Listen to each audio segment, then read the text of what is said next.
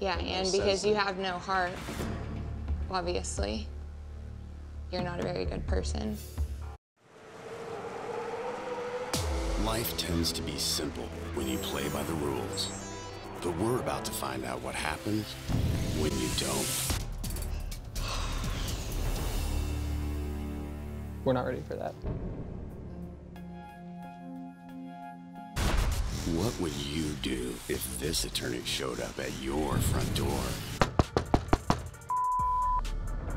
He's a strong man. And made you a cash offer that could solve your problems or be the answer to your dreams. Your 24 hours begins now. Good luck.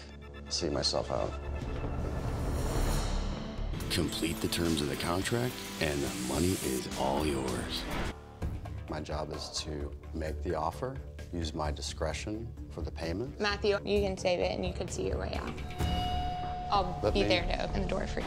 But everything comes at a price. So how far would you go to succeed? Would you humiliate your coworkers, betray your best friends, or even exploit your family's trust? I'm not doing this right now. I'm just over it. Like, think about it. What would you do? What is your decision? If you were presented with a wicked offer. Oh, you're gonna hate it. he's scary.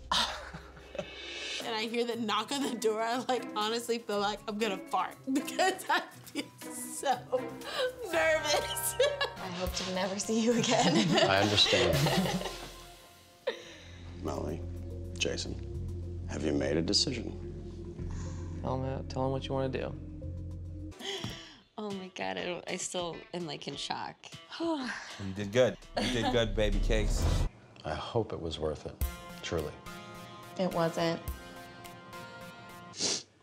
We need to let them know there's a reason that we put them through everything that we did. Okay. Good luck to both of you. Thank you.